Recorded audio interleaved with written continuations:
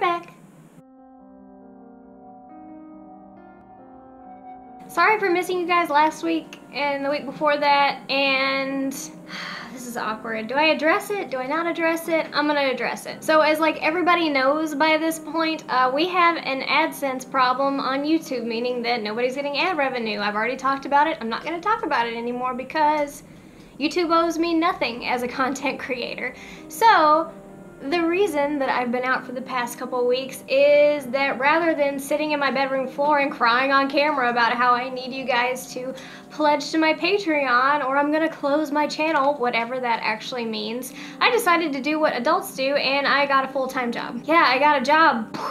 What? And no, it's not really what I want to be doing every day, but it's not terrible and I'm grateful that I have it. So for the past few weeks, I've actually been in training for said job, which means that it hasn't allotted me a whole lot of time to be with you guys, but I'm here now and I'm here to talk to you about some crazy paranormal / conspiracy kind of things today, so let's get into it. Today we're going to explore one of my favorite paranormal stories in the United States, which would be the Mothman. This is actually a really scary real-life thing that totally actually happened. So if you're sensitive, if you get scared really easy, this video may not be the one for you. I did make a video on how Shakespeare never existed, which you could go check out instead of this, but you've been warned, so no trigger comments. So our story begins in a small town called Point Pleasant in West Virginia. The year is 1966. Now, all this stuff started when 4 young people were out on a double date. Their names were Steve and Mary Mallett and Roger and Linda Scarberry. The 2 couples were driving in one car around the McClint Wildlife Preserve on Route 62 when they saw something in the road in front of their car that would change their lives forever. The couples described a creature which was essentially the shape of a man, but it was at least 7 feet tall. The thing was black in appearance, with large glowing red eyes and what appeared to be wings. The thing actually flew away after a second, but the way it flew is the strange thing. Rather than flying in sort of a linear pattern like birds do or airplanes, it flew straight up. It levitated from the ground straight up, as if it was jumping or being lifted straight into the air. So the couples, rather than pursuing this creature, sped off back to town. They hightailed it out of there. But a few miles later, they saw the thing again, and it was flying behind them as if in pursuit of their car. So the driver of the car said that he started speeding away, trying to get away from this Mothman creature. He said he was driving up to 100 miles per hour and he still couldn't lose it. Only when they entered the city limits and the area around them started to get more lit because of street lamps, did the creature disappear finally and give up its pursuit. Naturally, the authorities dismissed the accounts of the young teenagers. And the report was actually published in a local newspaper, but as an entertainment piece. The funny thing was, this wasn't the first sighting of the Mothman.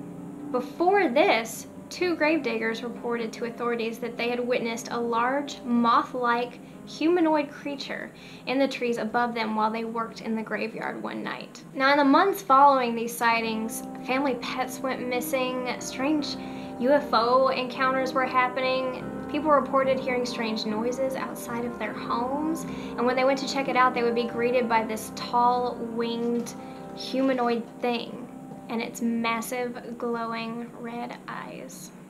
One report was that of a woman who was carrying her infant daughter to her car when she was bombarded by what we know now as the Mothman. And she was so startled that she actually dropped her child and then she fell on top of her to protect her. And then the thing just ascended into the air. So because this thing was being seen by so many residents in Point Pleasant, it started to get quite a bit of media attention. One reporter named John Keel comes into play here. Look at the doggy. John Keel took up a personal interest in the Mothman and began traveling back and forth to Point Pleasant to interview the people who had seen it. And he started noticing tons of strange activity in the town. Mostly the presence of men arriving in the town wearing black suits and arriving in black Cadillacs that were very interesting. This part scares me worse than anything. Ugh. These men appeared to be identical to one another in fashion and also in facial features. They had very strange mechanical voices and strange ways of saying things, strange phrases they would use, and just so creepy. These men, of course, are now known as the Men in Black. And they would appear in the town and drive up to people's houses, ask them very odd questions, and then they would even ask to photograph the townspeople's children. Oh, no, no, no, no. Don't talk to strangers and don't talk to Men in Black, kids. Oh, gosh, that's too much for me. And then John Keel himself personally started experiencing very strange things. Okay, so it started with odd phone calls to his home. And by the way, he lived in New York in the time. Again, this is in the 60s, way before cell phone usage. And this was back when we had answering machines and landlines. And he was getting the oddest messages once he got back home from Point Pleasant, all of which would be very strange messages, spoken in very flat, mechanical voices. Some of it appeared to be gibberish, and some of it seemed to be prophecies. One of these messages was regarding a Dr. Martin Luther King, and it was stating that he was going to be shot in the neck. And then another instance occurred actually in Point Pleasant when he was speaking with one of his interviewees, and she became confused, stating, "I don't understand. I told you all of this yesterday. Well, at least I told your assistant all of this yesterday," to which he responded, "I don't have an assistant." And then the witness explained to him that she was approached by a tall, blonde woman with a strange-looking face and a very flat, mechanical voice who asked her questions. And that woman claimed to be John Keel's secretary. It's insane. And he began to think that something terrible could be about to happen in Point Pleasant, West Virginia. He began carrying a huge gas mask with him when he went to work in Point Pleasant because Point Pleasant has several chemical plants, and it was his prediction that one of them would malfunction and perhaps even explode. And it wasn't just him. A lot of the townspeople had strange premonitions of things that were going to happen. They were also receiving the strange phone calls as well. It was later confirmed by John's phone company that there was a tap on his line, but they could never figure out where it was in the line or who it was going to. So someone was definitely listening to his phone calls, but I mean, was it the Mothman or was it someone else? Was it the Men in Black? The strangest thing to me is that it didn't just happen to John when he was in New York or in Point Pleasant. It happened to him all over the country. He traveled around all the time to do different articles for different companies, and every hotel he went to, his phone would ring and he would hear the same voice. Now, all these sightings around the Mothman and all these strange happenings continued for a whole year. It all came to a head in December 1967, when allegedly this photo was taken. And a few hours later, the Silver Bridge, which is depicted here, collapsed into the Ohio River, killing 47 people that were citizens of Point Pleasant, all of which were connected in some way to the Mothman reports and sightings. After this tragedy, the Mothman was not seen again in Point Pleasant, and John Keel went on to write the book The Mothman Prophecy, which is now a movie. The town of Point Pleasant actually erected a statue representing the creature years later. So the general consensus is that all along, the Mothman was actually a benevolent entity that was sent there as a warning, trying to warn the people of Point Pleasant of what was about to happen, about the catastrophe with the Silver Bridge. Most people think that the Mothman was actually an angel, and people have claimed to have photographed him in many other cataclysms around the world, even 9/11. The biggest issue with the Mothman is that we have no idea what it was. My opinion, and it's crazy, is that this was a case of an extraterrestrial on Earth. Told you, it was crazy. And I mostly get that from the eyes, the red glowing eyes, and the flight method, the fact that he was able to basically defy gravity and shoot up at will. In my mind, the description of the Mothman's body is more a description of maybe a suit that another being was inside of.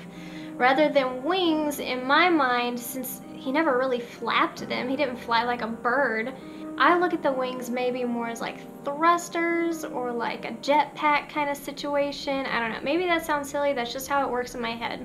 A lot of people have also said that it might be a time traveling thing, where like the reason he was warning people about the Silver Bridge was that he'd already lived through it and he came back in time, and whatever suit he was in to warn the people of Point Pleasant about it. I don't know, I'm not really sure. Or maybe it's both. Maybe it's a time-traveling alien where time is perceived completely differently by this race of being than humans have to perceive it. Maybe time isn't linear, I don't know. I'm just gonna throw myself down that rabbit hole now.